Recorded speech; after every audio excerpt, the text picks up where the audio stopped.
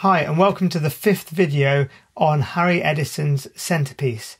In this video we're going to be looking at a section of an improvised solo by Harry Edison on this very piece. So the second page of your worksheet has the transcription written out. Have this to hand and read it through whilst listening to Harry Edison play his solo.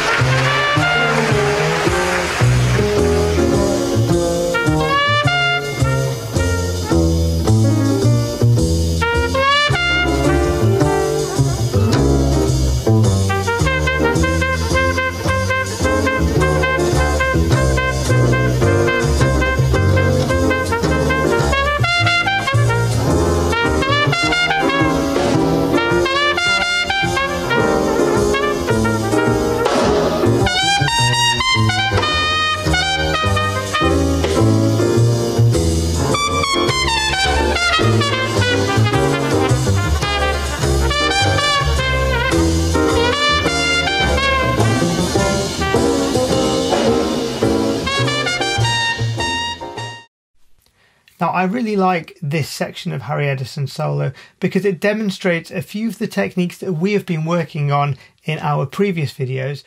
Hopefully learning to play this solo will give you some ideas for ways in which you can use the simple improvisation ideas that we've been working on and string them together to make longer improvised solos. So let's look at the beginning of the solo. What we have here is a very strong, simple motif that he repeats 4 times.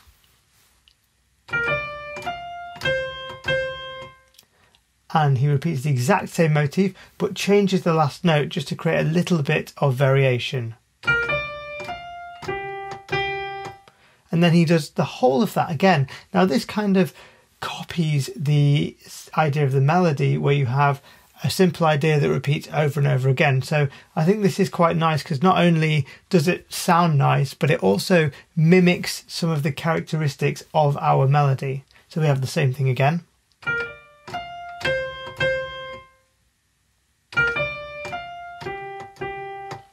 Now the next section, you'll see that I've put the third of each triplet in brackets. That's something that we call a ghost note.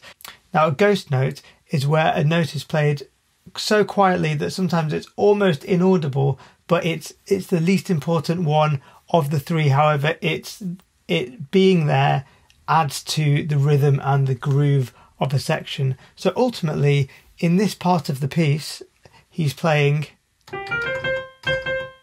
and just repeating those 2 single notes. However, he is ghosting a concert B flat to complete the set of triplets each time. Now this is something that's much easier to do on a wind instrument than it is on a piano, because you can really play one note a lot quieter or even not really play it at all. The next chorus of his improvising again goes to this really strong idea of playing a motif and repeating it and maybe just making slight alterations so it doesn't get boring. So he plays his opening motif or idea, which is effectively the same thing repeated twice, and then when he goes to play it the second time he alters the rhythm and also alters the ending of it.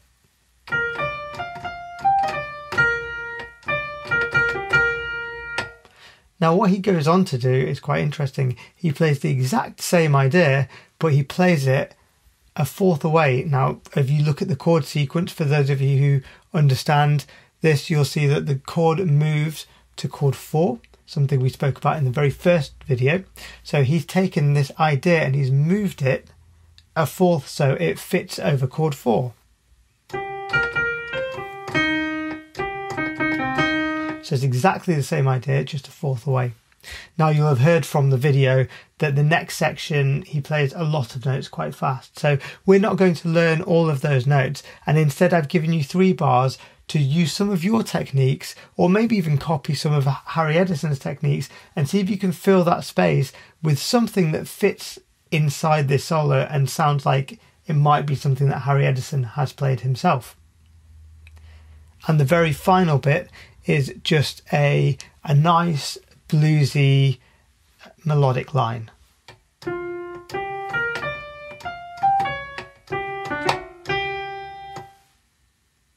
And that is the whole of 2 choruses of Harry Edison's solo on Centerpiece.